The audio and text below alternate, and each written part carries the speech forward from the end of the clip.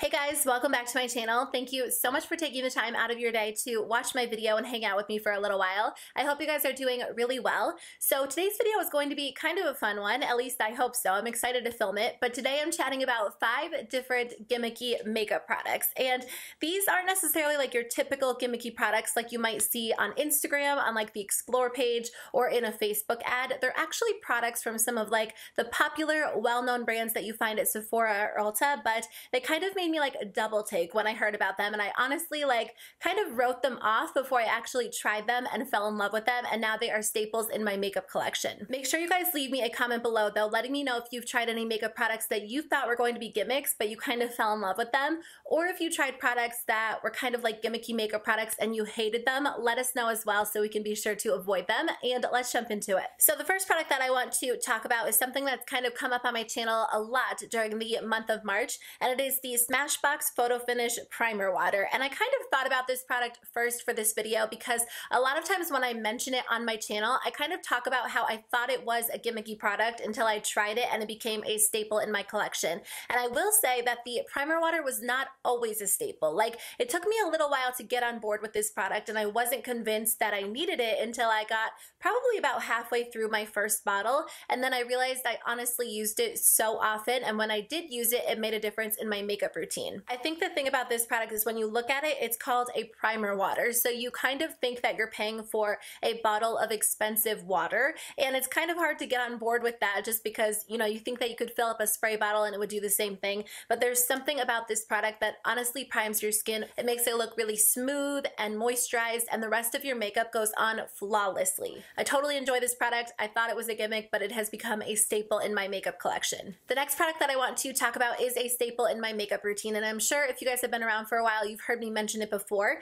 but it is the Urban Decay Velvetizer Translucent Mix-In Medium, and I totally thought this was going to be a gimmicky product. When I first tried this last summer, or like last spring, I honestly was just like, I don't even know what this product is. I really don't think it's going to work, but I'll give it a shot. Like, I was definitely skeptical about it, and you guys, this product has changed the foundation game for me. It's a really interesting product. You mix it in with your foundation, and it's supposed to kind of velvetize or mattify whatever foundation you're using. So you can use it with more of a dewy finish foundation or a hydrating foundation, and it kind of just turns it into more of a velvety finish. So I just haven't found anything that works as well. e.l.f. did just release something kind of similar, which I am going to try, and I hope that it's a dupe because this product is kind of expensive, but again, it lasts for a good amount of time. So I love this product. I thought it was a gimmick, but you guys, it has changed the game for me when it comes to foundation. So NYX shadows are kind of like hit and miss for me. I really enjoy some of their shadows. Some of their palettes are my absolute favorites, and then some of them are just kind of okay. I haven't tried any that I absolutely hate, but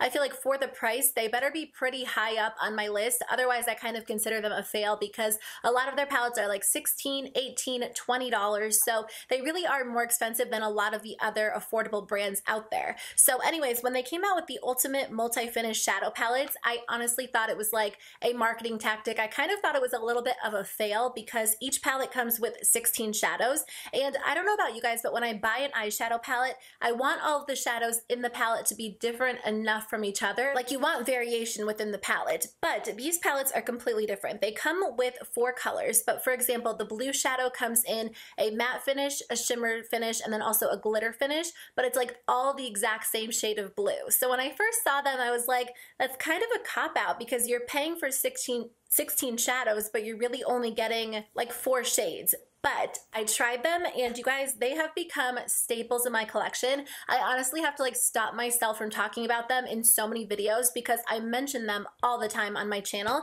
and I use them so often. First of all, the formula of these shadows is so high quality, but on top of that, I've really been a big fan of like a monochromatic eye look. So a lot of times with this palette, if I want a purple smoky eye, I honestly have everything that I need. The only thing that I'll kind of reach for is maybe like a lighter transition color, but I'll go in with a matte shadow in the crease, the shimmer shadow on the lid, and then the glitter shadow right on the center, and I get like the perfect quick and easy purple smoky eye. Same with green and blue. They surprised me so much because I totally thought they were like a marketing tactic. I even thought they were like a marketing fail until I tried them, and honestly, they are essentials for me. This product is the Pixi Lower Lash Mascara, and I wasn't, you know, convinced that this product in particular was a gimmick. I just thought lower lash mascaras as a a whole were like totally a marketing tactic, and you know, you could just use regular mascaras on your lower lashes. And sometimes I do, don't get me wrong, but a lot of times regular mascaras that I use on my top lashes just don't cut it for my lower lashes. I have very thin, sparse lashes on my bottom lash line, and I feel like I need a very specific formula and brush to really grab onto them and define them without making a mess. And it's funny because I was talking to a bunch of you guys in the comments in one of my videos, and I asked you if you used the same mascara on your upper lashes as you do your lower lashes, and a ton of you guys said you do, but so many of you guys said you have to use a separate mascara, and I thought it was like so much fun because I can totally relate. Like, I have to use a different mascara. I have to have one that really grabs onto my lower lashes and doesn't smear, defines them, adds volume without being too crazy, if you know what I mean. So I don't know, you guys, lower lash mascaras, they might be a marketing tactic, but I totally fell for it, and I don't find it to be a gimmicky product anymore. I find it to be something that I really enjoy and use really often. So when it comes to this next product, I don't know if I would say that I thought it was a gimmicky product, but I was so super skeptical about it, and I did not think it was going to work for me. So I guess in my mind, I kind of thought that they were gimmicks. I don't know if a lot of people feel the same way, but I feel like a lot of people are skeptical about these products, and they are lash enhancing serums. This one is from GrandeLASH, and it's available at Sephora. It's cruelty free, and it's my favorite because it really does work. So you guys, last spring, I decided to try this out, and honestly, I was so blown away by the results of this product. I think I have like a before and after floating around somewhere on my cell phone, so I'll post it on the screen for you guys. But I was wearing false lashes on a daily basis until I tried this product, and it made my lashes grow like crazy.